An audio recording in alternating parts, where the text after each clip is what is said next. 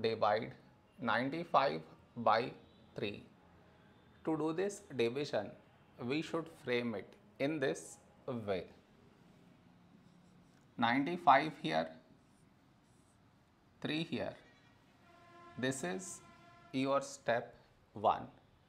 Next, here we have 9, here 3. When do we get 9? In 3 table, 3 3s 9. Now we should subtract, we get 0. After this, bring down the beside number. So 5 down, so 5. A number close to 5 in 3 table is 3 ones 3.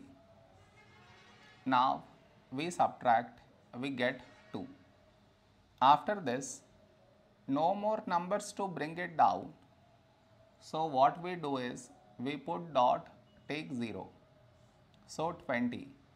A number close to 20 in 3 table is 3 6 18. Now we subtract, we get 2. Now you observe, we had 2 here and we got 2 again. That means this number keep on repeating. So this is our quotient.